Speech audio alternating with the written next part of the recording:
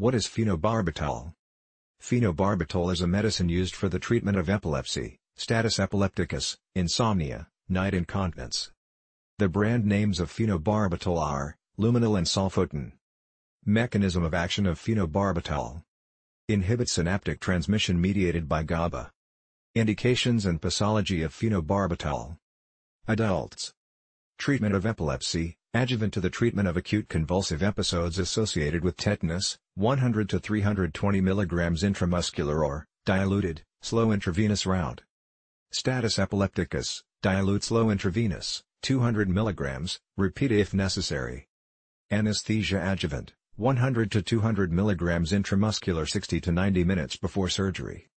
Treatment of epilepsy, generalized tonic-clonic seizures and simple partial seizures, treatment of convulsions, prophylaxis and treatment of convulsive seizures, adults, oral, 1 to 3 mg/kg/24 hours in 2 doses. Short-term treatment of insomnia, oral, 100 to 200 mg half-1 hour before bedtime.